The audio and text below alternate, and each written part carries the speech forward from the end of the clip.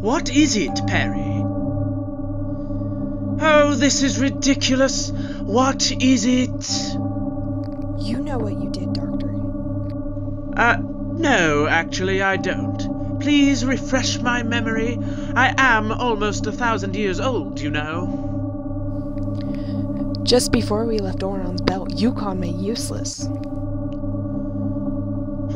So? Sometimes you are, Perry. I'm only stating the obvious. Are you serious? After all I've done to help you on our adventures, I may admit I'm not as important as you, but I try my best. Yes, you're right, Perry. I apologize. But you could have done a better job with those thermo cufflinks. Well, at least I get an apology. Has that ever happened before? No, not really. Perhaps a spaceman needs help. Or perhaps I have mail.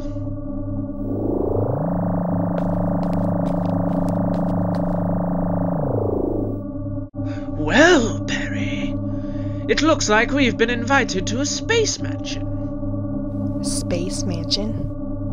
Oh, yes. Grupal Manor. Home of the Milky Way's most elegant businessman. He's invited us to a dinner party. How lovely. Why have we been invited? Do you know him? No. Or at least, I don't think so. Honestly, when you've been helping people out as long as I do, the faces and names all blend together. But perhaps I haven't met him yet, and we're good friends in the future. Let's find out.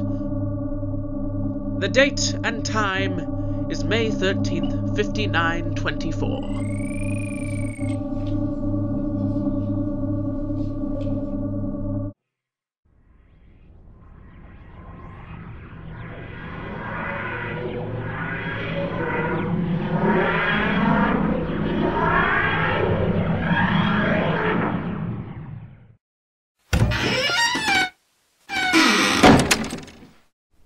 This is marvelous. This must be one of the most wonderful homes I've ever seen.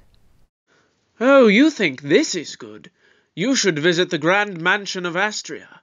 Makes this place look like a doghouse. Welcome, the Doctor and friend.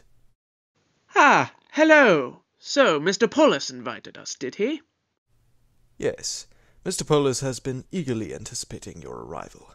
Follow me, and I will lead you to him at the party. Doctor, he's all see-through? Oh, yes. He's what is known as a Titani, an intelligent life form made by the human race to serve them. So, he's basically a living robot? Well, no, Perry. Robots are beings that have no emotion, thoughts, or feelings, and will obey any command without question. Titani are actual living beings, just like you and me. But are slaves to the human race? Not at all, madam. We Titani serve the human race with pride and honor. We do not serve without free will. Our masters pay us a decent amount, and we can retire whenever we want. Oh, I understand now. What's your name? You can call me Mr. Zainsworth. Here we are.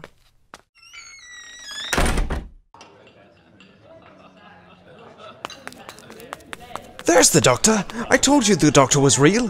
How great to see you again! Where's the Doctor? Right here, Mr. Paulus. I'm the Doctor. You invited me. What? Can't be the Doctor? Ah, yes, well, this is my 6th body. Sorry about that, it must be confusing. Now, where did you first meet the Doctor? I first met the Doctor on the abandoned planet of Manox during that nasty experience at Solomon's Fortress. Ah, yes, I see now. I haven't experienced that yet, so that's it, then. You're from my future. Well, it's nice to know that I have one, but please, do not speak a word of it tonight while I'm here. I cannot be spoiled of future events. Oh, yes. The Doctor did mention that there will be complications in time with, well, you.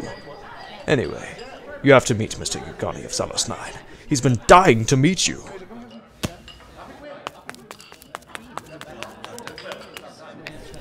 Definitely didn't meet this doctor. He's in for a surprise.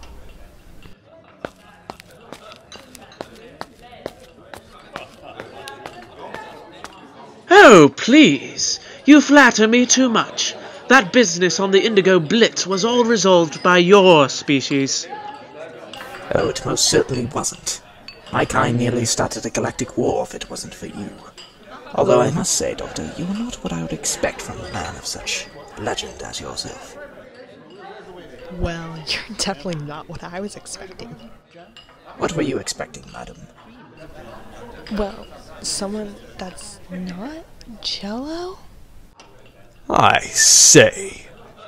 How dare you? I've never been so insulted. Don't tell me you associate with people like this, Doctor.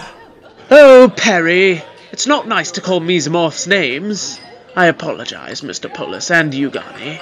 My friend Perry is from 20th century Earth and is not familiar with your kind. She means no offense. You don't you, Perry? Yes. I'm so sorry, Mr. Yugani. Well, I suppose it's not a problem. Most humans that have never seen a mesomorph before have a reaction of awe. But I will not take that hideous insult lightly. You best watch yourself, madam.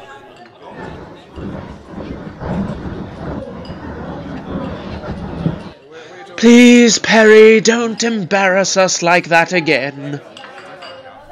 Oh, come on, Doctor. Don't tell me you never said something offensive accidentally in front of a race you never met before. Yes, I know all about that after that incident on Tubio. Had no idea waving meant kill on that planet. So this is the famous doctor you once shut up about, Paulus? Ah, yes, hello, and you are? Zachary Quintos, president of MOS. I'm surprised you haven't heard of me.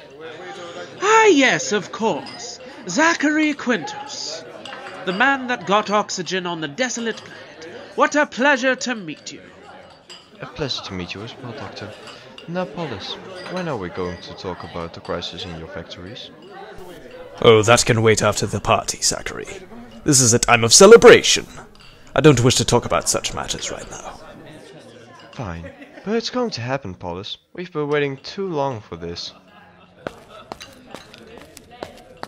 What's the crisis? Oh, it's nothing, really. Zachary claims that my factories have been polluting the air and is destroying Mars's oxygen. I've checked it over several times with my experts, and they assure me that there is zero proof of that.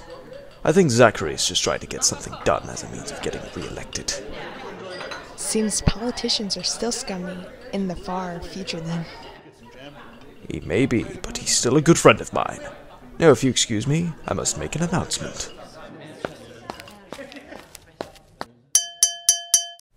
Thank you, everyone who has come here. You've all made me very happy and feel valued. Now I'm afraid the party is now concluded. Charles, Sylvia, Zachary, Yugani, Doctor, and your friend. You will all follow me to my personal quarters for a more quiet and important gathering.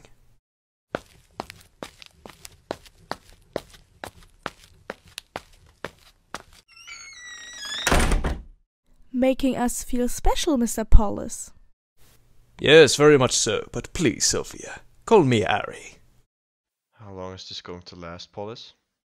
Not long, Zachary. We'll get to your business soon enough. Now, Doctor, have you ever had the chance of meeting Charles Crane? No, I haven't. Nice to meet you. What do you do? I'm a producer. This is my fiancée, Sophia. A pleasure, Doctor. And... Perry. Ah, Perry. What a lovely name. Aw, thank you. You know I've always loved the name Sylvia myself. So did my papa. So, Doctor, you are at the Solomon's fortress with Harry. Oh, not yet. What do you mean, not yet?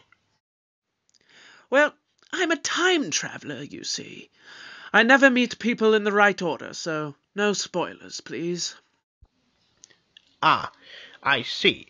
So, you're a time agent then. I would never have guessed it by just looking at you. No, not a time agent. I don't particularly care for their use of time travel or their methods. Oh, really? Who are you affiliated with then? Nobody. Nobody. Everyone's affiliated with someone. Well, not me. So, you are just sort of an outer space hobo, are you? Now that's the best description I've ever heard of you, Doctor. Well, I've heard worse. Hello! Oh my! Hi? I am Akalak Lata Aka. Ah, Azoki. Always wanted to meet one of your race. A pleasure to meet you. So what do you do, Akalakata? Akalata Aka. I am CEO of Kablam. Kerblam? Kablam. It's the biggest online ordering store in the galaxy. Think of it as a futuristic version of Amazon.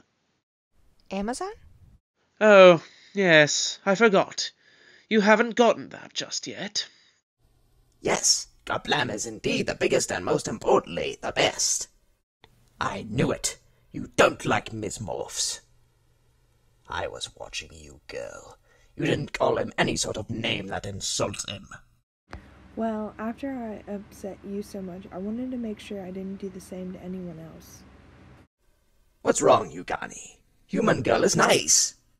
But she... Oh, forget it. What's his problem? Yugani always angry, looking for any excuse to yell at someone even if they're nice. Zachary, my dear friend, I assure you we will discuss...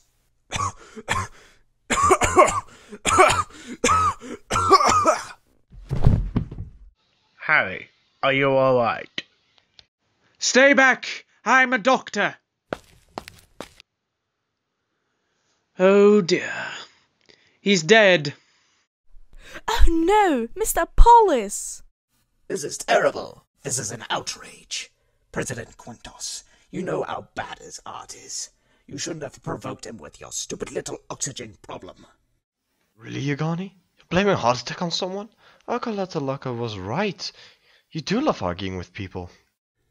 Well, it probably wouldn't have happened if you hadn't kept pestering him. Should we call someone? Gentlemen, please stop arguing. Will everybody shut up? I'm afraid this was no heart attack. Not a heart attack. Then what caused his death then? I have a feeling it might have something to do with that. Doctor, are you saying a needle caused him to die? Perhaps. You see, there's a little bit of liquid at the tip of it.